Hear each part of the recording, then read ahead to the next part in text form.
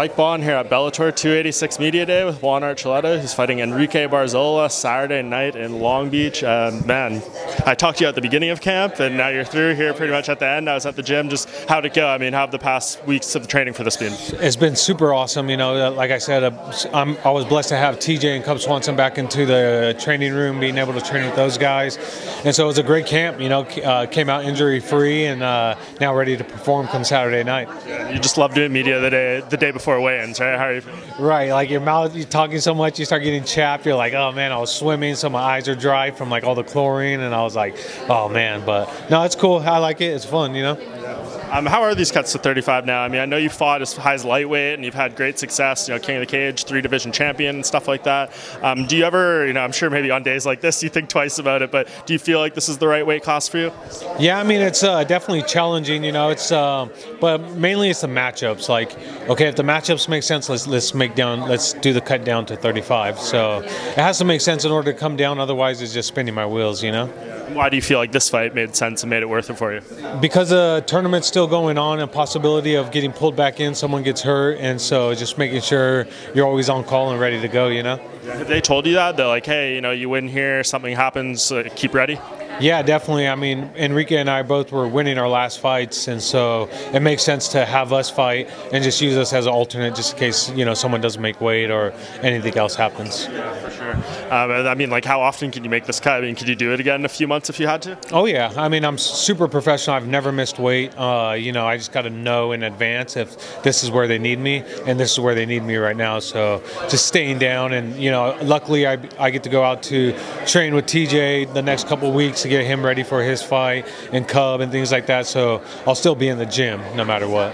How's TJ looking so far? I know he's just a couple weeks out. Yeah, he's a couple weeks out. Cub's a couple weeks out. So we're all just fine-tuning and getting ready. You know, it was definitely very challenging because we're all fighting for a position in there and like getting ready for our fights. So every position you're in there with them, we're fighting to the bitter end. So it was a fun camp, definitely. Yeah, and how would you define TJ's skills right now? I mean, obviously we know he's good. He's been around for a long time. He just only had, you know, the one fight in like 3 years, and it was obviously tooth and nail with Sandhagen. Have you seen a lot of growth in his game over, you know, the past years he's been out, and then obviously it's been a while since the last fight too? Yeah, I mean, look at where he's gotten me being a training partner, you know, world championship level, fighting some of the best guys in the world, and staying active with me, you know, and keeping up with me and training. He trains in and day out with me no matter what, you know, like, so right now he's looking awesome. He's looking phenomenal, and I think he finishes Sterling in like pretty early rounds, you know. I don't even think it's going to be close. Will he be in your corner on Saturday?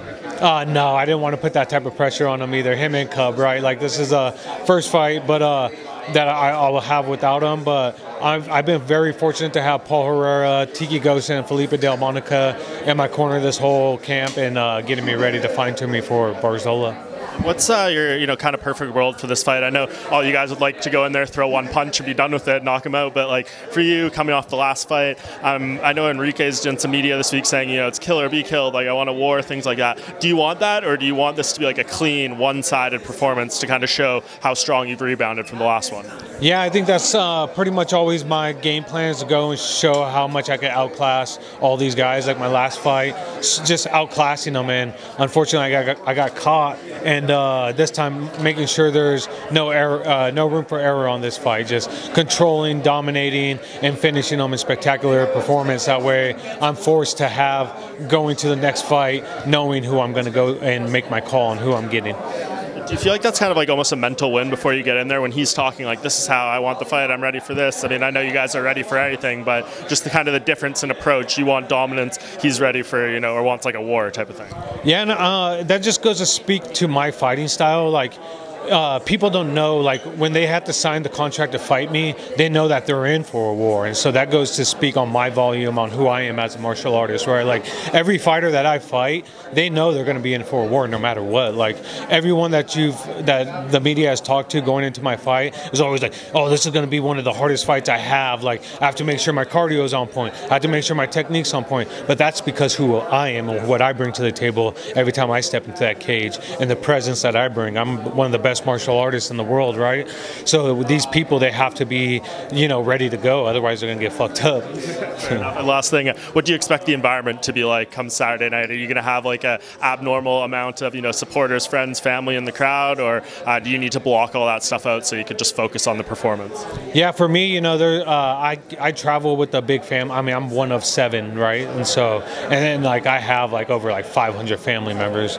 So, you know, just being in that kind of element, they've always traveled and watched me compete. So I'm looking forward to hearing the crowd and hearing the roars and the oohs and the ahs and maybe even the boos. We'll see. But you know, because when I'm controlling people and dominating, sometimes some people like to see more stand-up wars. But we'll see what happens. You know, it's his job to get up, and it's my job to stay on top and beat someone up. 1 and 7. Where do you fit in that chain in terms of age? I'm the third youngest. Yeah. Is there a lot of brothers, sisters coming? 4 older brothers, 1 younger brother, 1 younger sister. Okay, so you've been fighting since forever. Yeah, exactly. Been getting beat up my whole life. So losing a fight doesn't mean anything to me. It's like, whatever, dude. All right, appreciate the time, Juan. It's great talking to you. Be well.